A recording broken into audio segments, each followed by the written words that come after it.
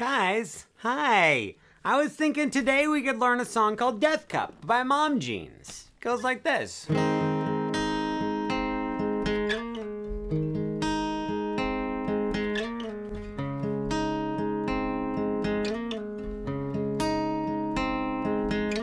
And other things happen as well. Let us begin. The guitar's in standard tuning. You are gonna need to put a capo on the first fret. You can play almost the entire song without the capo, but there's just a couple spots where it comes into play. Well, let's learn that riff that they play throughout almost the entire song. Goes a little something like this. You're gonna put your ring finger on the 5th fret. 1, 2, 3, 4, 5. That's how counting works on this 5th fret of the 2nd string from the top. Your pinky goes on the 5th fret on the string right underneath that. Then your middle finger plays the 4th fret on the 3rd string from the bottom, and pointer finger plays the 3rd fret on the 2nd string from the bottom. I bring my thumb up. My thumb doesn't actually play anything on the top string. I just kind of rest my thumb up here because it's comfortable. At this point in time, we're gonna play the 2nd string from the top all by itself, then the 3rd string from the top all by itself, then you're gonna play the 2nd string from the bottom on its own, and then back up to the 3rd from the top, and then 3rd from the bottom. So that was, hear that rhythm? It's and one more time, Why am I going, I'm going, at the beginning because there's a little rest right at the beginning. If I'm going 1, 2, here we go, There's like this chasm or chasm of emptiness right there at the beginning where we don't play anything, so I have to fill it in with an and I recommend you do the same. What a stupid thing to say. Immediately following that, you're gonna play the 3rd string from the top again, and then you're gonna play it again. So you play it twice in a row. It's like, okay? But then immediately after that second time playing it, here's what's gonna happen. You're gonna kind of relax all of your fingers except for your pinky. Your pinky needs to keep pushing down hard on that 5th fret. You're gonna slide your pinky all the way up to 7. So you slide it 2 frets up to 7, and then slide it back down to 5. If you are not used to sliding, if you're not used to using your pinky, if you're not used to sliding with your pinky, this is gonna be a little brutal. Your pinky's gonna have to build up some strength, but it goes a little something like this. We go, you hear that? I slid up to 7. I'm pushing against the string the entire time. So there's a lot of friction between my pinky and the string. Slide up to 7, keep that pressure. Don't let any pressure go away, and then slide back down to 5. Should we try it together? 1, 2, nice and slow. How'd you do? Should we do it a little slower? 1, 2. Here we go.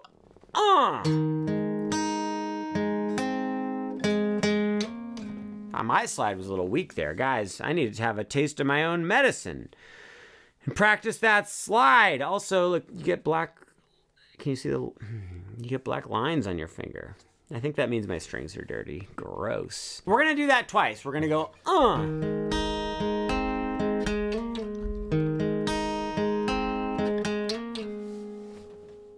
We're like halfway through the riff already. I know you haven't mastered it, but at least you know the notes. Then we're gonna switch chords. That was by the way, this right here is like a G chord. See, look, here's a G chord. Here's a G chord. And here's what we're doing. See how they all sound kind of the same? And then we're gonna switch to a C major 7 with a 9, C add 9 chord. You're gonna put your pointer finger on the 3rd fret of the 2nd string from the top. This is a little bar chord we have. You have to have your pointer finger pushing on that 3rd fret of the 2nd string from the top, but then you need to smash down on the other strings with your pointer finger as well. Notice my thumb that used to be up here has now come down here, so I'm like pinching the neck of the guitar between my pointer finger and my thumb. Okay, great.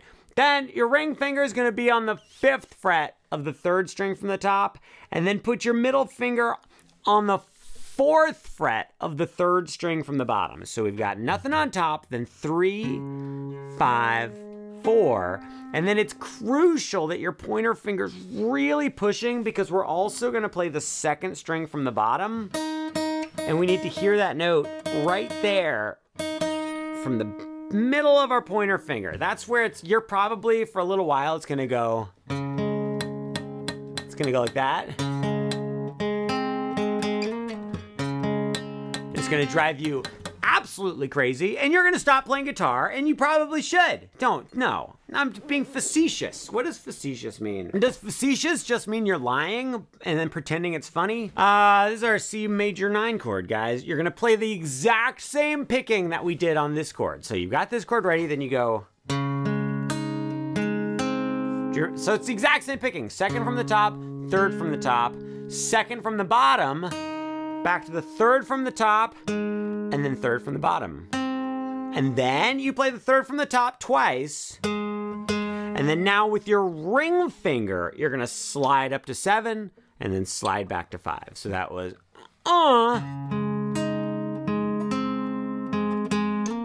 It's actually a little bit easier with the ring fingers. I think this chord's gonna be ever so slightly simpler, and you're gonna do that twice. Let's try playing what we have so far. We're doing this chord twice, and then this chord twice. 1, 2, 3, 4,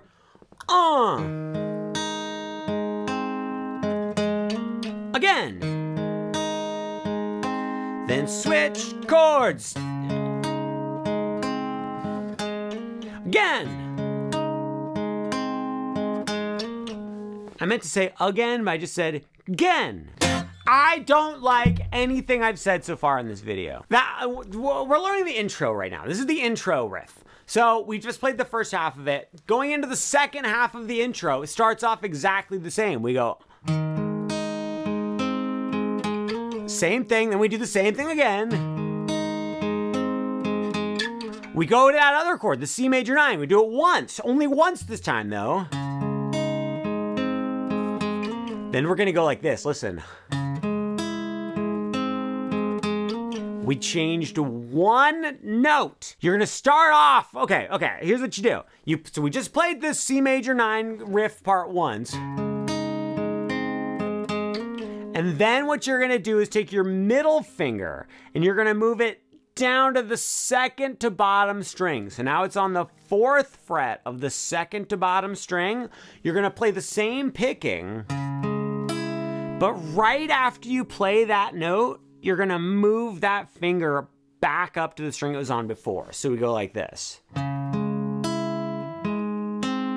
You see that? You see that? Look, I'm gonna do it again for you, then we'll play it together, okay?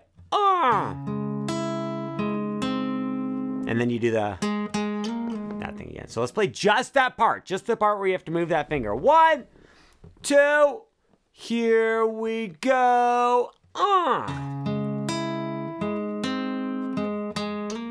How'd it go?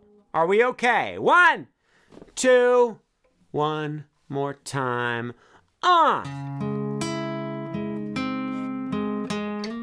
People of the world, we have completed the introduction to the song Death Cup by Mom Jeans. Are we ready to play the whole intro all the way through? Let's do it. 1, 2, 3. Wait, no, I lied. There's one more thing I have to show you oh, this only happens at the very beginning of the song. The very first thing we do, instead of saying and just waiting, we're actually gonna strum those middle 4 strings and then we start the riff. So we go 3, 4, strum.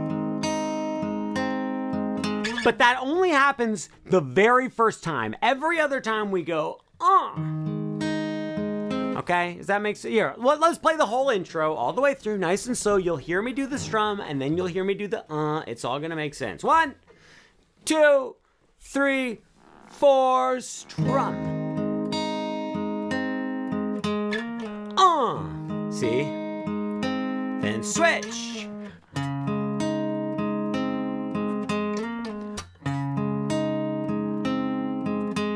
Switch!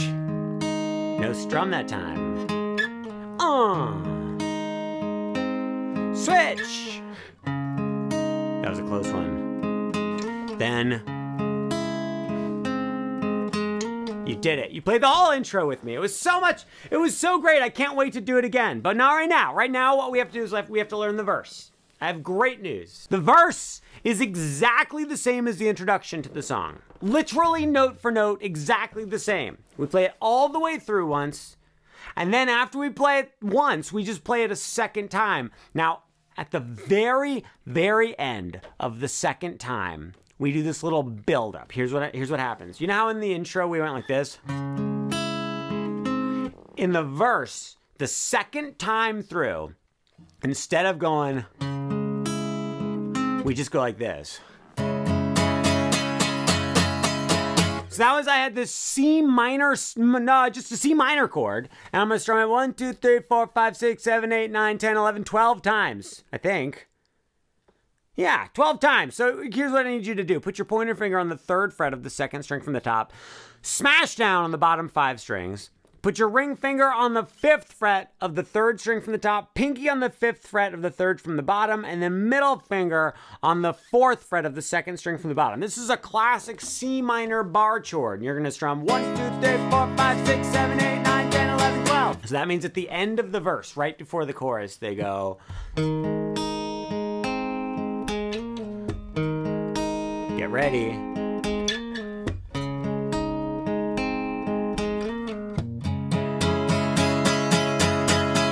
And then now we're at the chorus. Guys, you completed the intro, you completed the verse. How do you feel about yourselves? I'm just gonna do a quick little guitar spinning trick to do it. I'm gonna hold it the wrong way. And then we're ready to learn the chorus. The chorus goes like this.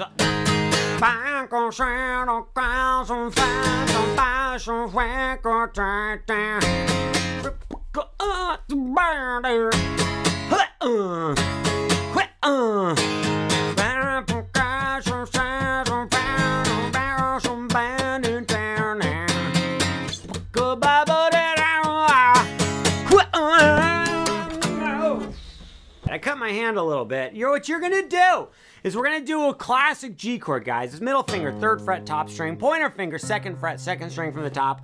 Ring finger and pinky are on the 3rd frets of the bottom 2 strings like that. Classic G chord. You're gonna strum 1, 2, 3. And then you're gonna, yeah, let's see, 1, 2, 3. And then there's like 3 beats of silence. Rest. 1, 2, 3, 2, 3, again. 2, 3, oh, then we switch to this guy right here. It's that same chord we were playing before, just a slightly different way of playing it. That didn't make any sense. This is a C major 9, just a different one than we did before. Put your middle finger on the 3rd fret of the 2nd string from the top. Pointer finger, 2nd fret, 3rd string from the top. Ring finger, 3rd fret, 2nd string from the bottom. And pinky on the 4th fret of the 3rd string from the top. It's kind of an awkward one. We've got 3, 2, 4, 3. That was hard to do when looking at the video, not at my hands. I should probably just maintain eye contact at all times with you. But you see, I immediately went over there again. I'm struggling with this whole situation here. This chord is weird to play, but the good news is you have like 3 full beats to get to it. When you get to it, you're just gonna strum 1, 2, 3, just like that. So now, and then we're gonna go to that C minor bar chord. Do you remember it? I showed it to you, so just go so you remember it. Great.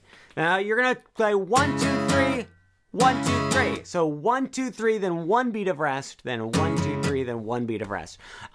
You do that twice, and that's the chorus to the song. So let's play through it once together right now. 1, 2, start with G. 1, 2, 3. 1, 2, 3. Rest, rest, rest, rest, rest, rest, rest. Rest. Then they do it a second time, but I have to confess, I told you a tiny little lie. The tiny little lie I told you was I said that you do the exact same thing twice in a row. That's only half true. You're gonna do the exact same chords, but the second time through, in between each chord, they go like this. So they're going...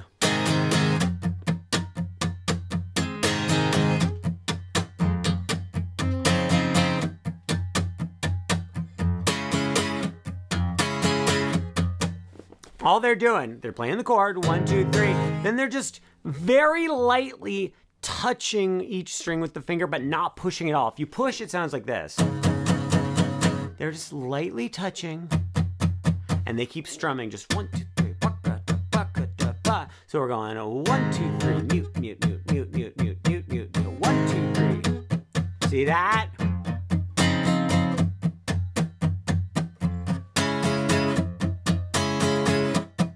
That muting is not a big deal. It just kind of adds some more forward momentum to the song. We've learned the intro. We've learned the verse. We've learned the chorus. It's time to learn the rest of the song. So after the chorus, there's a little interlude. All the interlude is it's the second half of the intro. Second half of the intro means we go like this. I messed up. Well, look, I forgot to do the rest. I forgot to do the And let that be a lesson to all of you. If you don't think of the at the beginning, everything's all screwed up and you embarrass yourself on YouTube. 1, 2, 3, 4,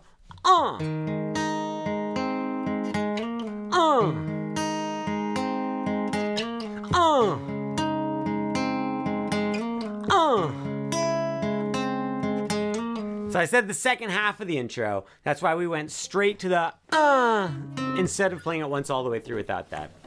I don't know. So that's a little interlude. Then we play the second verse. Second verse, literally note for note, exactly the same as the first verse. Then we play chorus number 2. The second chorus is literally note for note exactly the same as the first chorus. I'm gonna chill out a little bit.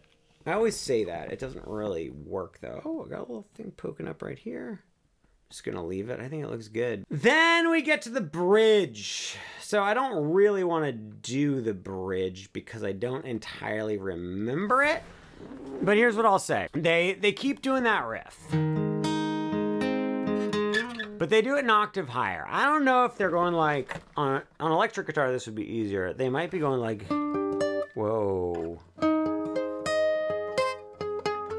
I don't know, okay? This is a waste of everybody's time. This next part of the song, it's sort of like a bridge, but not exactly. It's just sort of like the heavy part of the song where they get all loud and energetic. Look, when in the studio recording, he goes up and he does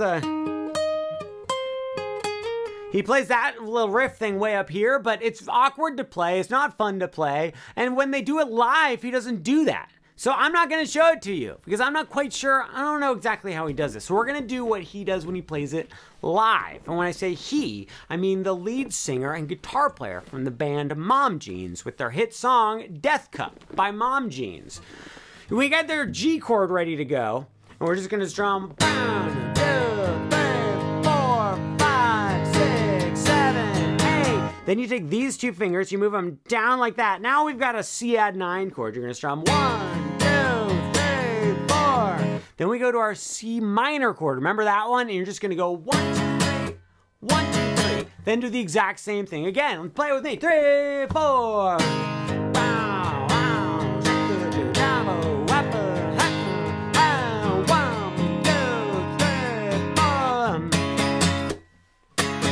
And then we get to like, this is like the next section of the heavy part of the song. It's basically the chorus, but it's like a different chorus. So I'll show you what we do. Get a G bar chord ready. Yes, there's a bar chord now. Pointer finger plays 3rd fret on the top string. Your pointer finger is also going to smash down on the 3rd fret of every single string. It's not a super big deal. Just make sure you have the top string, you'll be fine. Ring finger plays the 5th fret on the 2nd string from the top. Pinky plays 5 on the 3rd from the top. Middle finger plays 4 on the 3rd from the bottom. You're going to strum 3 strums. Then you're going to palm mute. Palm muting is where you take this part of your hand. You just gently put it right here, you guys, like this. And we're going to go. So it's just kind of muted and muffled and sounds very cool. We're going to go.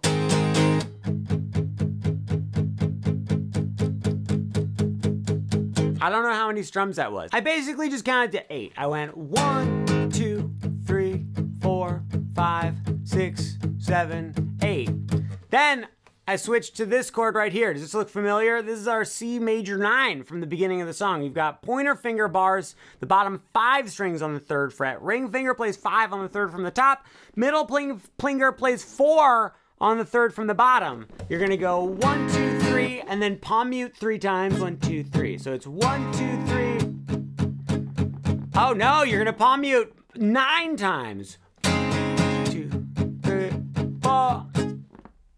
Yes, I am correct. We're gonna switch to the C minor chord. You remember that one, and you're gonna go 1, 2, 3, 1, 2, 3. God, I took, that was a poor explanation. Play it with me. 1, 2, 3, 4.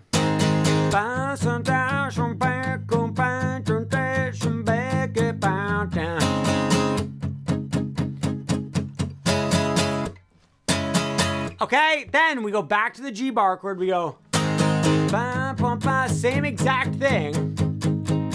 But then, after we're done with this G bar chord, instead of going to this chord, we're gonna go like this. So here's what that was. I did an A minor 7 chord. Pointer finger, 1st fret, 2nd string from the bottom. Middle finger, 2nd fret, 3rd string from the top. Mute the top string with your thumb if you possibly can. You're gonna go 1, 2, 3, 1, 2, 3. And I feel like I'm doing something wrong here. Then you're gonna play this chord right here. This is a D over F sharp chord, you guys. You got pointer finger, 2nd fret on the top string, ring middle finger, 2nd fret, 3rd string from the bottom, and ring finger on the 3rd fret of the 2nd string from the bottom. You're gonna strum 1, 2, 3, 1, 2, 3. So now we've got 1, 2, 3, 1, 2, 3, 1, 2, 3, 1, 2, 3. Do those same 2 chords again. 1, 2, 3, 1, 2, 3, 1, 2, 3, 1, 2, 3. Let's play that's like the whole heavy chorus part. Let's play that whole heavy chorus part together, starting from the G bar chord. 1, 2, kinda slow.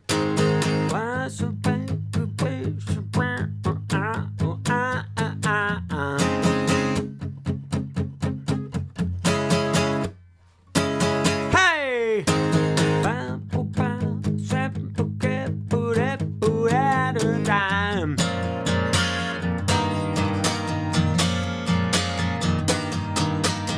Okay, we have made it to the final new section of the song. We're almost done with this whole mess. We all came here just to learn the that part. We learned that ages ago. All this other stuff is just, well, I'll tell you what it's doing. It's depleting all my electrolytes. Oh, I didn't mix it up. I just got a mouthful of salt. That's better.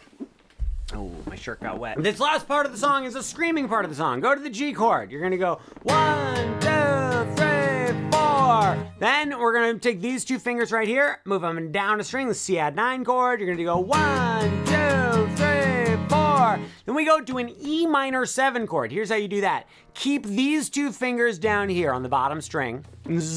But then take your pointer finger and your middle finger, put them on the 2nd fret of the 2nd string from the top, and middle finger on the 2nd fret of the 3rd string from the top. You're gonna play 1, 2, 3, then you scream. Now, I'm gonna play it, then you scream. You ready? In the comments, go ahead and scream. And then you go to this guy. Remember this one? This was our D over F sharp. Scream. Then we go back to the C add 9. Scream. Back to the D over F sharp. Scream. So that's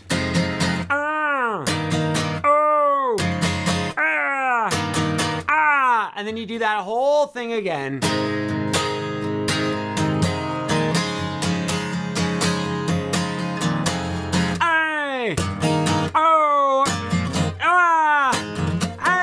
Forgot the chords in the middle of it, but I think you get the picture, right? And then, how do we end it? That's right, we go back into that. We do the 3rd verse. 3rd verse is exactly the same as the 1st verse, exactly the same as the 2nd verse. And then after we finish that, well, yeah, my batteries are depleted. Much like the battery in my smoke detector was depleted last night, and it was going beep, beep. Couldn't figure out what, somehow every time a battery dies in a smoke detector, it's like a whole thing. It seems like that should be a simple thing, but it's like a whole ordeal every single time.